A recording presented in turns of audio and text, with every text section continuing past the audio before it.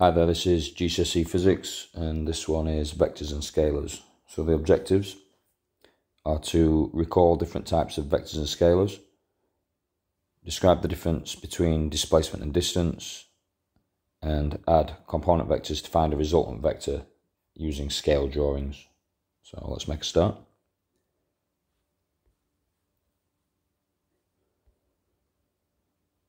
So all physical quantities, so for example speed, force, mass, displacement, distance, etc., are all described by a magnitude and a unit.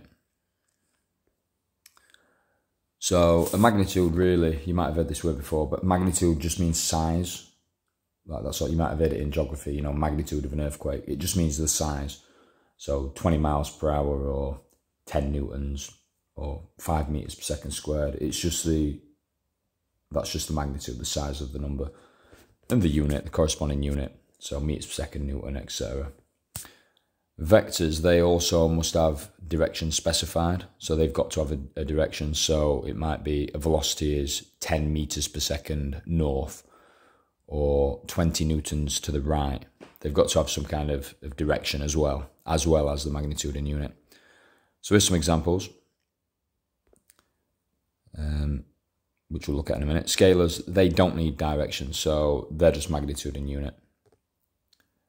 And there's some examples below. So what you should do is, pause the video, spend a bit of time, write them down, try and remember them. And then we're going to go on the next page and basically go through some scalars and vectors that you need to remember.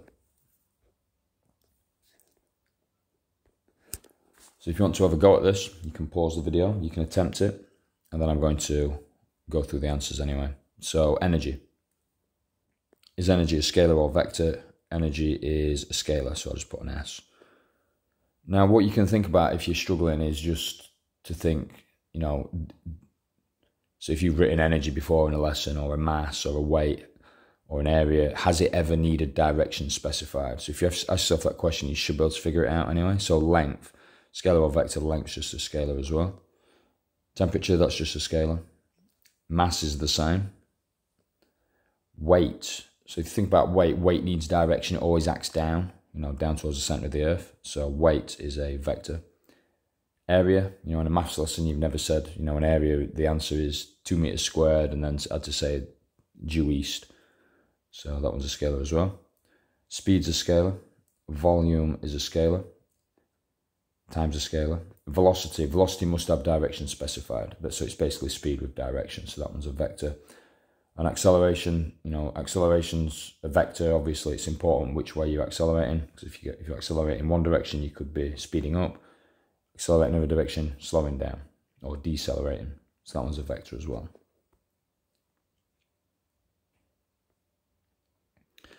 So displacement is a vector quantity that describes a distance moved in a particular direction. So I'm going to give an example. So let's say that we start here at A, point A. And maybe we go, let's take this route. So from there, and then down this way. Let's just make some distances up. Let's say this one's 200 meters. Could be completely wrong. And let's say this one is 150 meters. So the total distance travelled would be obviously those two added together. So the total distance is obviously 350 meters. So that's the distance. That one's okay. Now the displacement vector is from the original position A to our new position B in a straight line, as the crow flies, straight line from A to B. So the displacement, which I call S, might be, this one might be 120 meters. And that's the magnitude and the unit, but obviously we need a direction specified. You could say that it's due east, for example. But a lot of the time you could use an angle.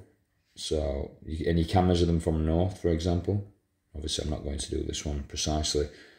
But, if you measure this angle, it might be, 80 degrees. So we could say displacement of 120 meters, an angle of 80 degrees from north. Or you could do a 3-figure bearing and say, 080 degrees. Something like that. So displacement's a vector, distance is a scalar. Distance, you just add them up. Displacement is a straight line vector, in this instance from point A to point B. Alright, let's move on. So how do we represent vectors? It's quite straightforward. So we use an arrowed straight line. So an example might be this one, so displacement 50 meters east. The arrow indicates the direction and the length of the line is proportional to the magnitude. So if we were to have a 100 meter line, you'd anticipate that it'd be double the length of the 50 meter line. You don't always need to do that unless we're doing a scale drawing, which for the more complex ones, questions at GCSE you will be doing. So this one's 25 meters, 45 degrees north of east. Or you could do the bearing again from north. Measure the angle. Depends on the question though. Let's move on. So addition of vectors. There's a couple of things with this one.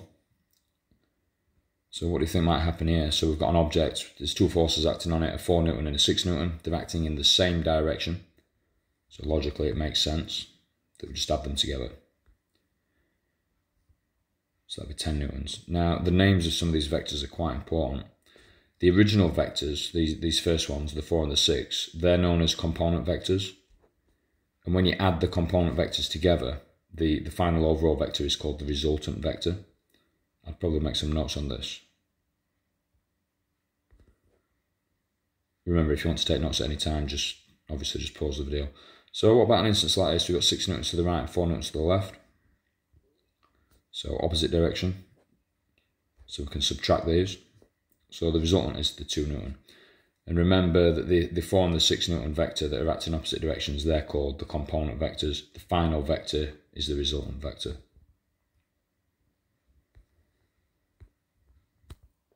So about two vectors at an angle to each other. So you might get something like this. So we've got a 3 Newton and a 4 Newton. So the first thing that we could do is to redraw them like this. So this part of the vector, the green bit there, is the tail of the vector, and this bit would be the nose for both of them. It's good to redraw vector diagrams like this so that they are tail to nose, tail to nose. And then the resultant vector is the distance, straight line from the origin A to the final point B, which in this case will give us a right angle triangle. Now, if you're good at maths, you could calculate that using Pythagoras. It could be 4 squared plus 3 squared, 25, and then square root 25 gives you 5 newtons. And then you could figure out an angle using trigonometry. However, sometimes at GCSE, or a lot of the time at GCSE, they want you to actually do a scale drawing. So what I would like you to do is to draw. So you could do a scale of 1 Newton is 1 centimetre. And just practice this, draw a 4 centimetre line. Now you're going to need a ruler and a 3 centimetre line downwards, like this. And then measure this line. So when you measure that line, the resultant vector, you should get a 5 centimetre line if you just want to try that. So maybe pause it and have a go. And then what you can also do is, if you've got a protractor, is to measure this angle. This angle, the symbol, I'm just going to use theta. It's not the neatest, but that's the angle. So by scale drawing, you could actually do the 4 centimetre cross up, which is 4 Newton, 3 centimetre down.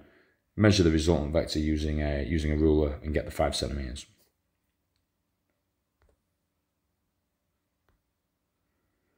So on this one, you don't need to do the calculation. You can do Pythagoras if you wish.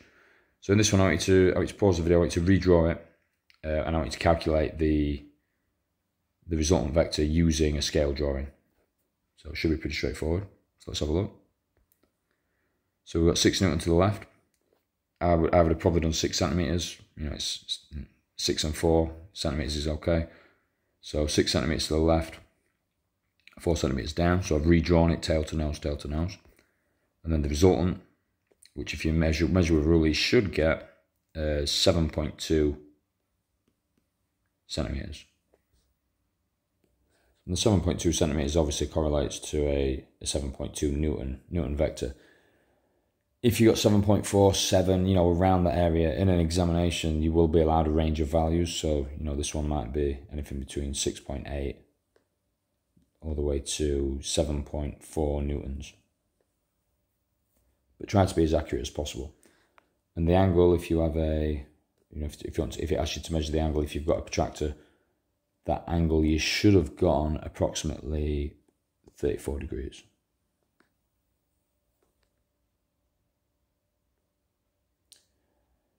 Let's have a go at this one. Again, you can verify with calculation if you wish, but I want you to attempt it using a scale drawing. So pause the video, have a go at it.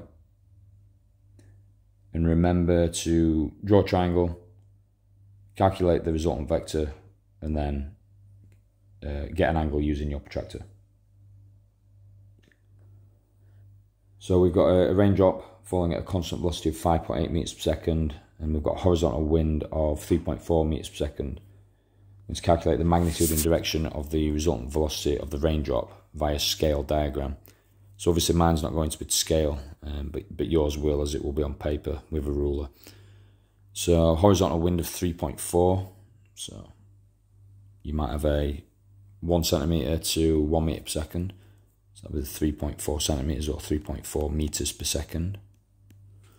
And then down are 5.8 metres per second. So you should have maybe a 5.8 centimetre line.